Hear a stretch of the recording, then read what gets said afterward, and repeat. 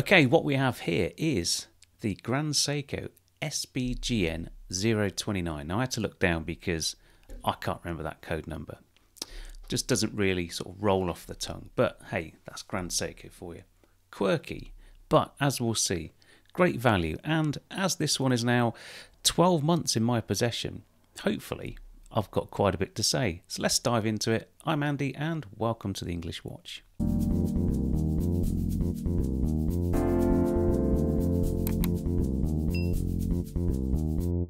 Now this channel is about me and my watch collecting journey, an amateur enthusiast with an eye for detail, helping like-minded individuals like you start your watch collecting journey. Now if you like this video, why not give it a thumbs up, and whilst you're there, why not subscribe? Please also check out the Linktree link in the description that will give you access to my Amazon store and some of the other social links, Facebook, Instagram, and some of my affiliates as well, so appreciate that. Okay, so it's been 12 months. So I bought this Grand Seiko GMT 12 months ago. Now, I'm not going to say that I've worn it every day. In fact, I haven't worn it every day. It was bought originally to be my sort of travel watch. So I was going to be working in London more, traveling a bit. So what better than a watch that sort of flies under the radar, still has a bit of panache, still has that luxury feeling. But, you know, nobody's going to cut your arm off for a Quartz Seiko. Well, at least I hope not anyway. Now, before we go into how the last 12 months has been with this pretty wonderful watch, and whether you should buy a Grand Seiko, let's have a look at the specs. Now, this watch is the Grand Seiko SBGN 029. It is the Blue Scarlet Quartz GMT version. Now there's also a slate version, and whereas this one has a blue dial with red GMT hand, the slate version has a black dial with a white GMT hand. Now I did do a comparison of the two a while back, so it's worth checking that out, but I did think at the time that the white GMT hand was a little bit too much like the minutes hand, so I found it a bit confusing. And I did like the pop of red, which is why I went for red. Now this is part of the sport range. Now there's a wide variety of sport watches that Grand Seiko do. They do a number of GMTs with a number of different movements as well, so it's worth having a look at those. Now I will say that at £2,950, this is one hell of a sports watch. This is the newer version with the crown at the 4 o'clock. They used to do one with the crown at 3 o'clock that has been discontinued. So I prefer this version. But there's lots of versions available and they all look very similar. Now, one of Grand Seiko's mission statements, if you like, is accuracy, beauty, legibility, durability and ease of use. Now, I'll certainly say that accuracy and durability, yes. Legibility, well, yeah, I guess. The hands are, yeah, they're quite thin. But there's good contrast between the dial and the hand, so it's not too bad. Ease of use, well, it's a watch, isn't it? You would argue that the little crown at 4 o'clock could be a bit fiddly, but given it's a quartz watch, other than doing the date change twice a year or adjusting the local hour hand for the GMT when you travel, you don't really have to fiddle with the crown anyway, so it's just sort of tucked out the way. So, yeah. I'll go with that. Now, as it says in the title, it is a quartz watch. It's not a mechanical watch. Although this is the in-house 9F86 quartz movement, which I believe is hand-assembled in certain stages. So it's a properly, I'm going to call it high horology quartz.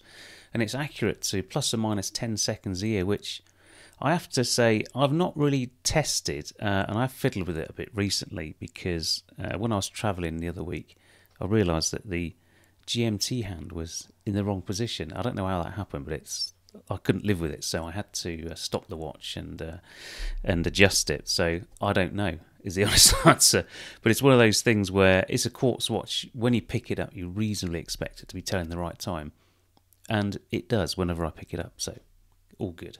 Now, this having the 9F quartz in-house caliber. Now, this is no ordinary quartz. So I've had quartz watches before, yeah, cheap ones, swatches, etc. This is not that. This is a high horology quartz movement, partially hand assembled by skilled craftsmen in Japan, and women.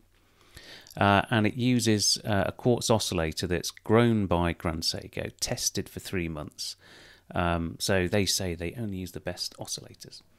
Now, I'm not going to try and explain how quartz movement works, but the crystal oscillates at tens of thousands of oscillations per second, which then is sending electrical pulses to some sort of circuit board, which then steps it down using gears and all sorts of stuff to seconds, which is why you get the tick, tick, tick and not a smooth movement. Now, I don't mind that. My only bugbear with quartz watches is if the seconds hand doesn't hit all the markers, and sadly not all of them do, especially cheap ones. So this one hits all the markers, so all good. So let's get into some of the specs, and then what I'm going to do is I'm going to share with you some of my experiences of Grand Seiko ownership, because it is an ownership experience, especially if you join the GS9 club. So spec-wise, this is a 39mm case. The lug to lug is just under 46mm, which is a nice size for me. Case thickness 12.3mm. It's fully stainless steel. The bracelet's stainless steel. It doesn't really taper. The lug width is 19mm, and there's no incremental adjustment on the clasp. Water resistance is 20 bar or 200 meters, and it has both brushed and polished flanks. Now, the case itself is brushed on the top, and then there's the Zaratsu polishing on the sides and on the bevel of the lug hoods. Now, the bracelet is all brushed, as is the bezel, which is very, we'll call it Rolex Explorer 2-esque. Now, the case also has holes in the side, so old-fashioned style, so like the old Rolexes. And you'll also notice on mine that it's got a few scratches and dings where I've not deliberately battered it, but I've worn it around a laptop and it got clouted by a hotel door the other week, which wasn't cool. On the dial, this one is a really, really deep blue, so a real inky blue, almost black. Now, it's got printed Grand Seiko lettering, but there is, I think there's a small applied GS. Not too sure what it's made from, but it is white. Now, luminosity-wise, this one's not great. It's got Seiko, well, Grand Seiko's LumiBright, but only the 12, 3, 6 and 9 indices are lumed, as are the hour hand, the minutes hand and the GMT hand. So not massively luminous. Now, you'll also notice around the inner, or the rehort, I think they call it, there's a sort of a night and day track that sort of mimics the intermediate hour markers. So on the bezel you've got 2, 4, 6, 8, and then on this inner track you've got 1, 3, 5, 7. And then there's a night and day, so from black to silver pretty much at the 3 o'clock and 9 o'clock, or in 24-hour speak, 6 o'clock and 6 o'clock. There's no open case back on this one. It's just got the Grand Seiko lion disc on the back. Looks very much like an old Omega case back with the hippocampus, but a line in this instance. Now, looking back at the bracelet, it is just a simple sort of lever clasp, 2-button release. It's got the Grand Seiko logo on the back of the clasp. There's no adjustment really. Now, I've not tried this one on any aftermarket straps, but I just think that this one, because it's a sports watch, it's one watch that I just wanted to keep as a bracelet watch. I do have other bracelet watches, but I tend to mix them up, and this one I don't really have any desire to do that. It's my one and only bracelet only watch. When I bought the watch, the nice chap in Goldsmiths, who's now left sadly, we do miss you, Guy, he said you've got to sign up for the GS9 club. Now, the GS9 club is for Grand Seiko owners, and you get a magazine sent through now and again. You get invited to special evenings at different boutiques and authorised dealers to look at new product. But they also send you nice little things like Season's greetings from us all at Grand Seiko, with very best wishes for 2024 from Rob. Or this one, it was a bit of a long one this. Dear Andrew, welcome to the UK GS9 Club. We're really pleased you've joined our community. And again, it's handwritten. That's really nice. And they also sent me some swag. You can see here, I've got a Grand Seiko little, I guess it's a pin, which I'll probably never wear. Maybe to an event if I ever get around to going to one. And they also sent me this this pen, which is one of those multicoloured pens, which I've never used. Now, I'm quite flattered that these things have been sent through. It's nice to get some swag, isn't it? Now, when I did buy the watch, I also got a little notebook, again, which I've never used, and I got another one of those pens. I've now got two of these pens. It's a bit like crackerjack, isn't it? This and the pin and a nice couple of cards and some magazines. There's my GS9 magazine.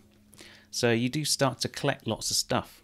I worked for a Japanese company many, many years ago, and there was a Japanese engineer I used to work. He used to go back home, obviously at the holiday times, and he'd come back with all sorts of little stuff like this. I've never opened this actually. Just a little Japanese sumo wrestler keyring, or my little dude clock. We like the dude clock, the robot clock, and then this thing here, which used to be I think it was an ear scraper. I don't know what happened to the stick that was on the bottom of it. We used to sort of use to scrape the wax out your ears. I never use it for that, but I've still got the end. It must have fallen off. And then the pièce de résistance is these wonderful Hope cigarettes, which at the best part of 25 years old, I dread to think what these are like now. Now, I did smoke back in my youth, which I don't recommend, by the way. But yeah, I remember at the time we compared the milligrams of tar, or I can't forget what they are now. It says 14 milligrams and 1.2 milligrams on the side, which I think is quite high. They're never going to get opened. Hope, I just thought that was ironic. I thought, I'm going to keep that. So the Japanese, they do like to send gifts, which again I appreciate absolutely, because I've had sweet FA off any of the other brands I've been associated with. But hey, now what I'll do at some point is just a little unboxing. I'll put the watch back in the box and we can have a look. But just quickly, the box is nice. It's got some rice paper inside. I've got the links. It's got a nice little cushion in there. I won't go into that because it's pretty boring. So there you go. That is my Grand Seiko experience. Now the question you're asking is, do I actually like the watch? I do like the watch, which is why I'm wearing it today. I was wearing it abroad this week, went to Sweden, wore it. It's fine, it's just comfortable, it sits there, it doesn't dig into my wrist. I've managed to size it perfectly. It's a good size, it doesn't catch on a sleeve or a cuff. Always tells the right time. There's always someone with a noisy motorbike, isn't there? Yes, it always tells the right time. I like the jumping hour feature for the GMT hand. And yeah, I think the last time I went to Sweden, I had the Tudor GMT. That was the time I went. I did a little short, and I had a room that had no windows in it. I remember that. Gosh, I think that was about 3 years ago. But this time it was a nice room. It's small, but nice. Anyway. So, yeah, 39mm, perfect for my wrist. Now, will I buy any more Grand Seiko? I don't know. I do like the spring drive, but I think I don't want to grow my collection too much. I just want to enjoy what I've got, and if I did that, it would be at the expense of something else. I don't know what I'd want to get rid of at the moment. And for me, a lot of the Grand Seikos look the same. I know there's different case styles and the dials are this and that and the other, but I don't know. I'm at a point where I want to sort of consolidate. And it's nice to have experience with other watches, for sure.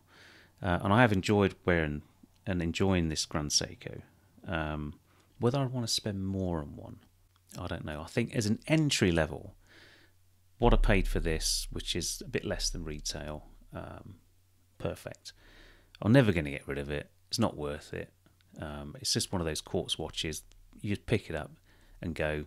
You don't need to worry about winding it. It'll always tell the right time. Might have adjust the date.